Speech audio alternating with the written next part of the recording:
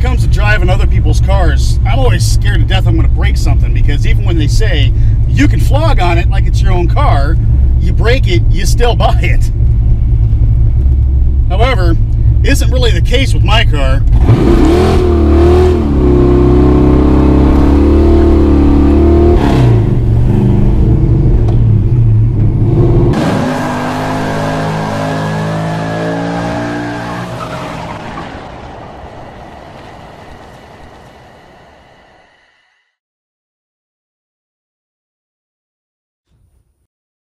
The following is a Cruisers Motorsports exclusive.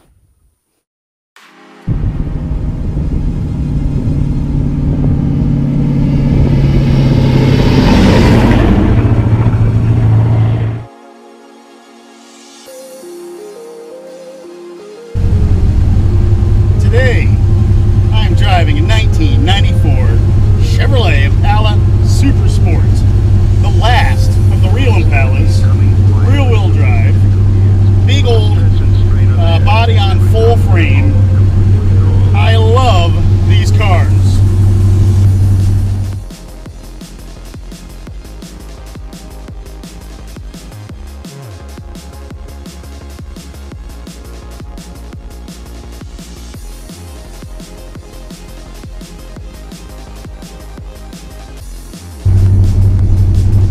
This is what's called a GMB body. A lot of different GM cars sit on this platform. When you come to the Chevys, this is what you call the bubble generation. The generation before you call the box, and the generation before that's called the donk. Or so most car guys identify these cars as.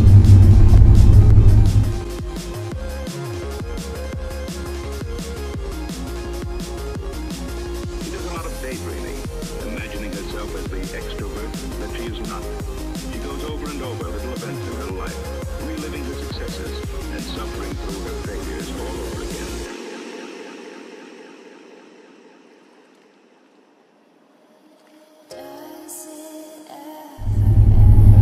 Now, since it's my car, it's far from stock. The motor build is an older build.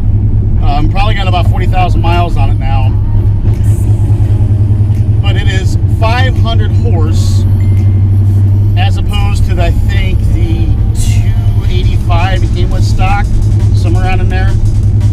Trick flow, twisted wedge heads, billet crank, Keith Black 11-1 pistons, set of shorty headers that dump right underneath my butt. The real trick to this car, though, is that these never came with a manual transmission. They absolutely should have. So uncivilized. So I swapped manual 6-speed into it.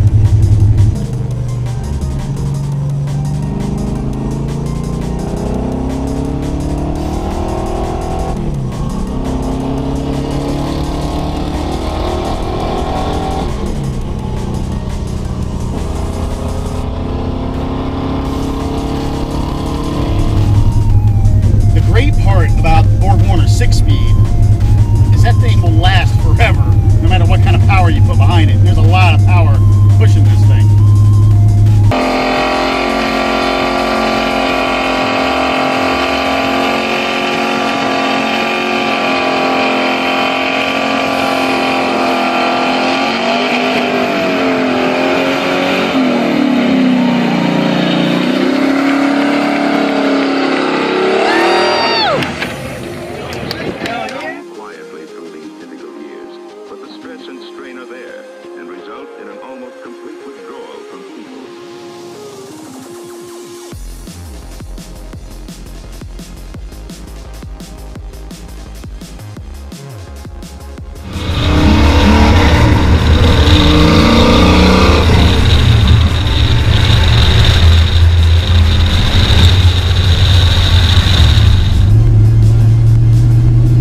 B-body was discontinued in 1996, and it really was the last bastion of GM's old style of building cars with a full body on full frame.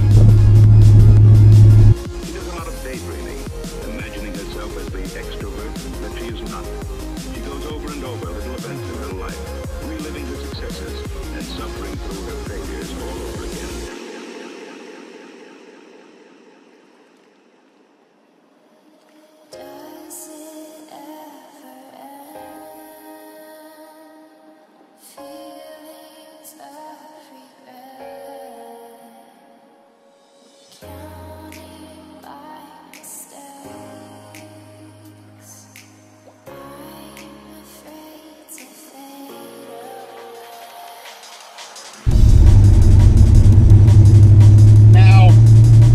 This one has been lowered 2 inches in the front, or 2 inches in the back, 1.5 inches in the front, with Hotchkiss lowering springs.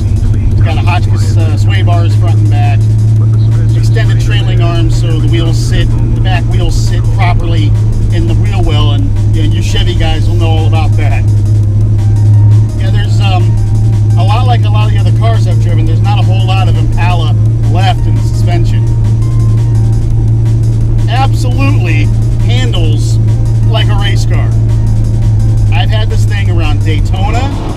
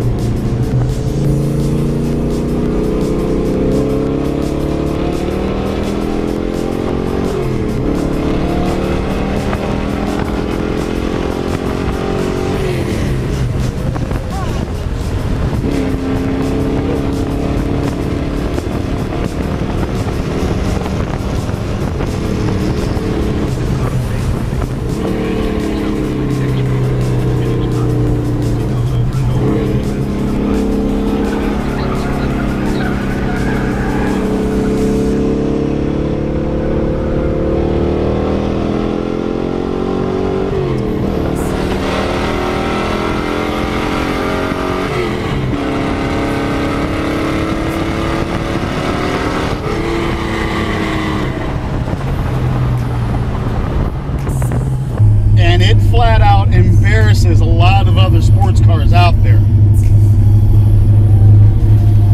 This is truly a cop car. Stock, these things were the same as the 9C1 cop cars, just with power options and a little nicer interior.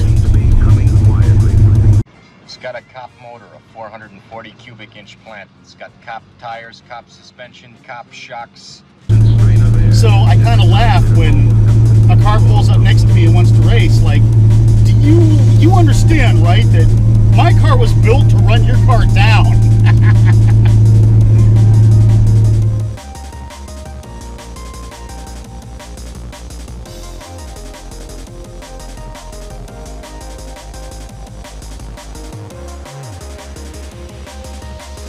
It's got nicks, it's got scratches, the paint job isn't the best. It's a real car. This isn't a garage queen. Well, yeah, it does spend most of its time in the garage, but I mean, it's actually driven, it's actually used, and it's for sale.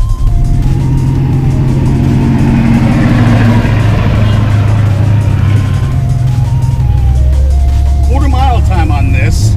I rolled up to the drag strip one night, didn't adjust the air in the tires, nothing. And I think I made 3 or 4 passes. My best pass on the street tires was a 13.2. So that tells me once I hook the nitrous back up and put some DOT slicks on it, it'll probably break into the 12s.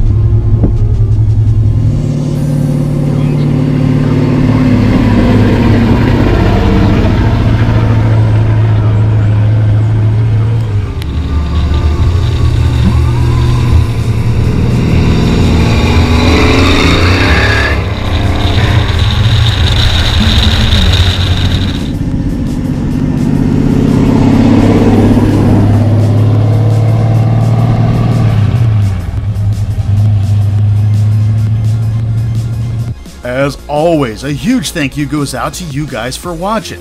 If you couldn't tell, I had a lot more fun with this one being my car. Want more cruisers? Subscribe if you want to see more beautiful cars. Check the description below for links to the Cruiser's social media, as well as the Patreon, where you can score yourself a printed vinyl Cruisers window sticker. Keep yourself safe in the times that we are going through, my friends, and remember, those friends, well, they're the family you get to choose. I'll see you next week, fellow Cruisers.